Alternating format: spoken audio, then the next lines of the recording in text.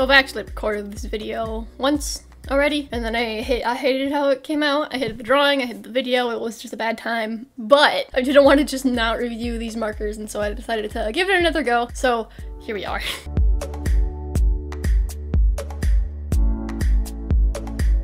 Hello and welcome back to my channel. Hope you're doing well. Originally, when I was going to review these markers, I had it filmed in a sketch vlog type of format, but like I said, it didn't really go well. I just really did not like the video. So I'm doing this instead. You don't get my first impressions in this video, so I'm sorry about that, but I figured this was better than the horrible video I was going to post, so this is much better.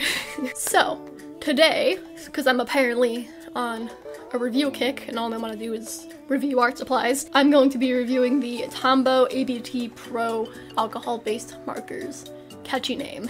I've used Tombow's water-based markers quite a bit. I used them a lot in my sketchbook just to add splashes of colors, and I didn't know that they made alcohol-based markers, and me being the Copic fanatic that I am, I just had to try them. These markers are dual tip. One side is a brush nib and the other side is a chisel nib, and I bought 3 different packs which each have 5 markers in them. Also, by the way, this video is not sponsored. They don't know I exist. Tombow has no idea who I am or that I'm making this video. I bought these with my own money.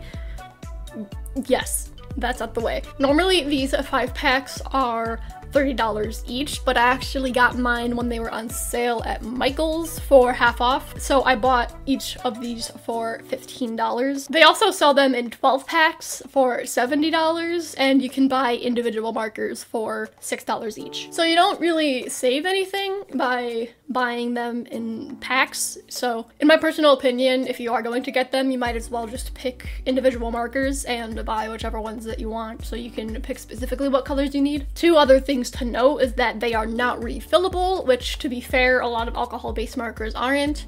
Copics are definitely refillable, and I believe Spectrum Noir markers are refillable, but I don't think I've come across any other brand that is refillable. And then another thing, going back to Tombow's water-based markers, these actually translate pretty well from that. There are some numbers that I have in the alcohol-based markers, which I also have the numbers of in water-based markers. For example, I have 603 in the alcohol-based markers and also the water-based markers, and so I swatched them out next to each other. And the colors translate pretty well, obviously because of the difference.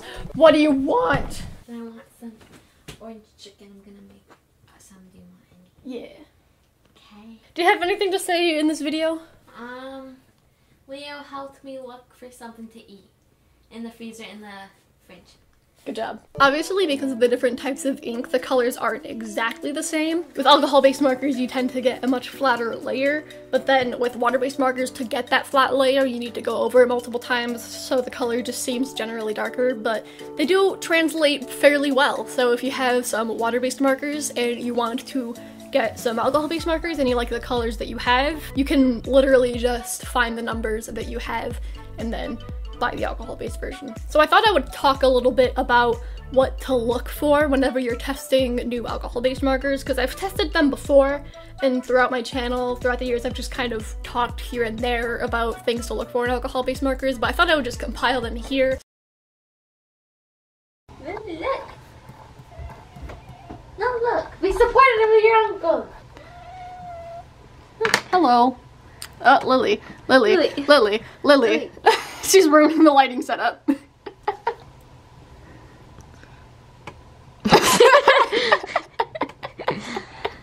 Hi, Lily. So then even after this video, if you want to try out various brands, you know what to look for and what makes a good marker. The first thing, and possibly the biggest thing, is flat colors. When you put down a layer, is there any streaking? Are there any patchiness? That's the #1 thing that I always look for. Next is, how do they layer after the ink is set in the paper? How do they layer on top of itself? When you put one color on top of itself, does it make it darker? Does it stay pretty much the same? And of course, blendability. To an extent, blendability is dependent on what kind of nibs, but even if you only have a bullet nib, it's still possible to blend. But depending on the ink quality, blending may or may not be made easier. Another thing is feathering. That's not something I talk about as much, but if you don't know what feathering is, basically it's when you put down some of the ink, instead of it just staying within the part that you colored, it kind of bleeds out and feathers out, which is is why it's called feathering. Alcohol markers don't typically do that, and it's also dependent on what type of paper that you're using, but to an extent it is a quality of the ink that you can find. Of course, there's the bleed test. Alcohol markers pretty much always bleed onto the back of a page, but when I do a bleed test, I always look for it as a bleed onto a page underneath. So if I'm drawing in a sketchbook, I fully expect it to show through when I flip the page, but did it bleed onto the page underneath that I was coloring on top of. And lastly, color variety. One of the main reasons that Copics are sought after, which by the way is what I'm going to be comparing these markers to because Copics are the industry standard and I have a lot of experience with them. A big reason that Copics are sought after is because of the large variety. I believe they have about 350 different markers.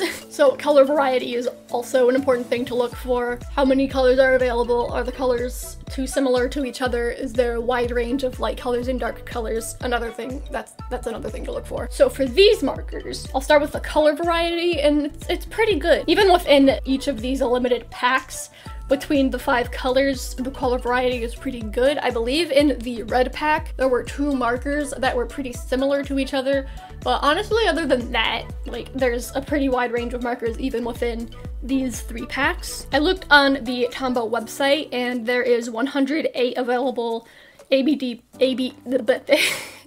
there's 108 available ABT Pro markers, and there's also 108 available water-based markers. I said that the water-based markers and alcohol-based markers translate within colors, like they're the same, but also it was noted on the website there are 18 colors unique to the pro markers. But of course, since they both have 108 markers available, that means that some of the colors from the water-based collection aren't available in the alcohol-based collection. So I don't know which colors those are. I'm sorry. I didn't want to sit there and look through all 108 markers, but that's something to note. Within the colors that I got, I was pretty happy with the variety. Personally, I like to have colors that are even lighter than some of the ones I used, mostly for blending and for highlight colors. I'd like to get those really, really light colors. But for these ones, like, there wasn't anything too light. I don't know if it came in the video yet or not, but the color that I used for the skin tone, I tried to use the white of the paper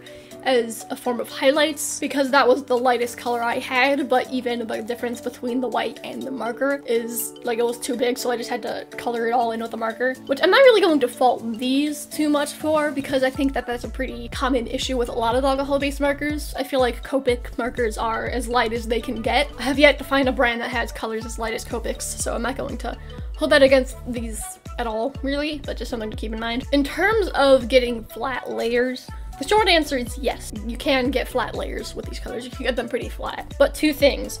1, I feel like I had to work a little bit harder to get that. To get more flat layers with alcohol-based markers, you have to move slower. If you move your hand really fast coloring it in, that's how you get those streaks, which sometimes is what you want, but most of the time it's not. But with these markers, I feel like I had to work a little extra slower. You typically want to work smaller with alcohol-based markers, but even though I was working smaller, I still found it just a little bit difficult to get those flat layers. Again, nothing too bad, and I could definitely get it if I just was a little bit more patient, but again, just another thing to keep in mind. Another thing, I felt like I was running out of ink fairly quickly. So by far the color of these that I've used the most is the color that I used for the skin tone. I used it both in the skin tone in this drawing, I used it in the shading of the dress, and then the highlights of the hair. I have used it in other drawings, but in general, I haven't used this marker a lot. But even if I tried really hard to get flat layers in this drawing, I still felt like some of the layers came out a little bit streaky, but it was only with that one. And again, since it's the one that I used the most, I just felt like it's because of the ink. I feel like it's just running out a lot quicker than I expected to. I'm not quite sure why that is, but when I compare the size to a Copic marker, it's longer and it's just a little bit thinner. Even still though, I feel like the Tombow alcohol markers hold just a little bit more ink than the Copics, but also at the same time, I feel like they're running out quicker. So I don't know if that has something to do with the actual ink itself, if it's just a specific marker I got, maybe it's a dud. I don't know. But yeah, that might just be a one-off thing. I don't really know. I haven't had that issue with any other markers in these sets. So, but yeah, they do lay flat. That was a tangent and a half. Do these layer? Yes, they layer pretty well, actually. I was very happy with how they were layering. I think that it is definitely one of the things that they're best at. Of course, how well they layer is dependent on what color you're using, so darker colors tend to layer a lot less, but that's not really an issue with these markers, that's just markers in general. But yeah, I have no complaints about how it layered. I was very happy with how they I have no complaints about how they layered really nicely. I think that it did great. Another thing that it did great on is the feathering. There was zero feathering. Now, like I said earlier, feathering isn't entirely based on what type of ink you're using. It could also be dependent on what type of not feather. It could also be dependent on what type of paper you're using. In this video, I am using cardstock. I think that that's just a pretty great alternative to marker paper. It's a lot cheaper, and I've been using it for years. And with cardstock, I don't normally have that issue. I have used markers on cardstock, and they have feathered out, but these ones didn't, so I think it's really great with feathering. I've also used them on my sketchbook paper, which does tend to have things feather out a little bit more, at least like alcohol marker ink. And they still didn't feather a whole lot, of course, because of the paper type, it did feather out a little bit, but these are really great with preventing feathering. 10 out of 10 for feathering. Do they blend? They do in fact blend. That's good. Having access to a brush nib definitely makes blending a lot easier. Also at the same time, I feel like with these markers specifically, I have to work just a little bit harder. That isn't necessarily a bad thing because in the end, you still get a nicely blended thing. It just takes a little bit more patience. The end product is still very nice. Another thing I want to mention is that I used a little bit of a different blending method with these markers. So to blend markers, I think the most basic way to blend them is to layer them on top of each other, but something that I do a lot in my shading is feather blending, which is when you put the marker down and you flick it out to get that sort of feathering effect, and then you take a color, usually lighter, but it can be darker, and you put that sort of on top and you feather it the opposite way, and you layer on top of where the two meet, and then they blend together. And that's what I usually do for my shading. And even for this one, I still did that, but I found it a little bit more difficult to do with these markers. And so what I actually ended up doing a lot is the tip to tip method, which it's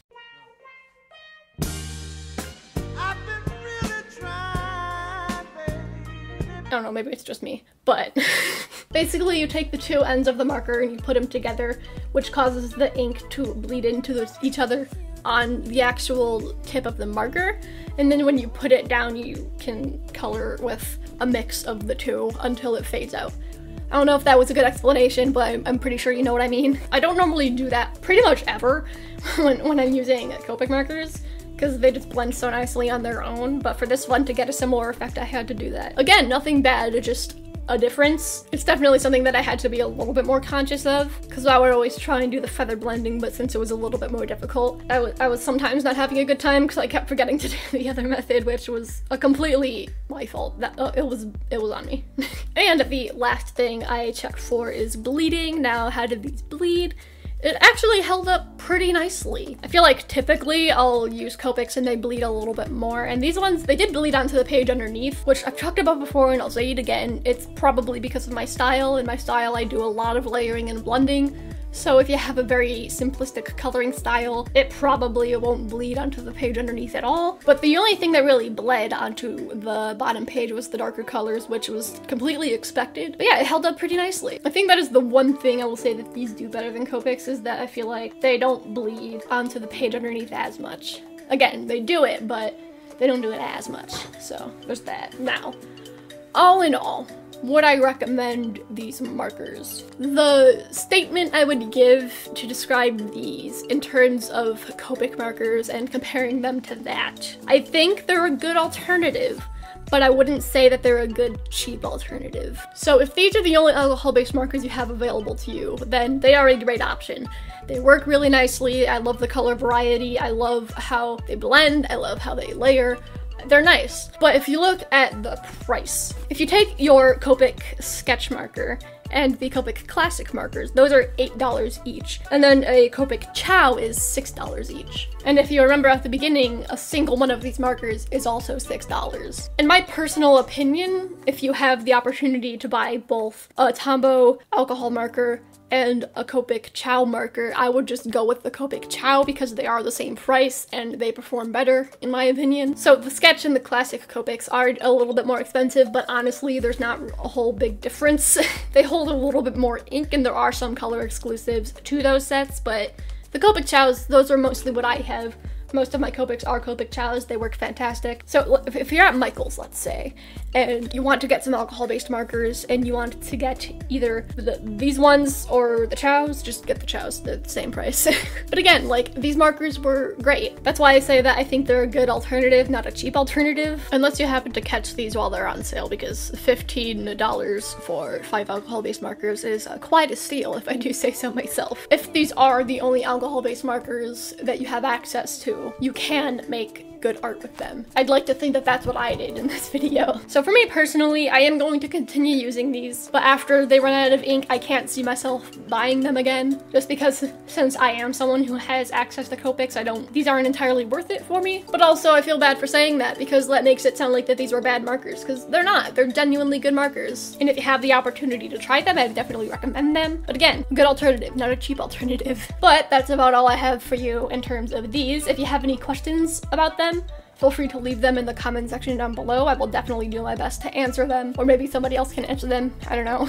And if you use these markers yourself and you've had a different experience with them, please let me know. I would love to hear it, whether it was better or worse than my experience. And also, if you want to see more review videos from me, give this video a thumbs up. I know it is very, very, very, very, very highly requested of me to try Ohuhu markers, and I will say this, I've already filmed the review video, so if you would like to see that, give this video a thumbs up so I know you're interested. I would definitely be happy to share that with you. And if you are new here, hello, my name is Oliver. I post new videos every single Wednesday. I love sharing my art with you, so if you are new here, please subscribe. I would really, really appreciate it if you could stick around. And you can also follow me on social media, which will be on screen now and linked in the description box below. I would definitely recommend following me on Instagram over anywhere else, because I'm more active there, and also that is where I post my art. And there will be some videos on screen now and linked in the iCard for you to check out if you want. Again, I'd really appreciate it. Thank you so much for watching, and I'll hopefully see you next week. Bye.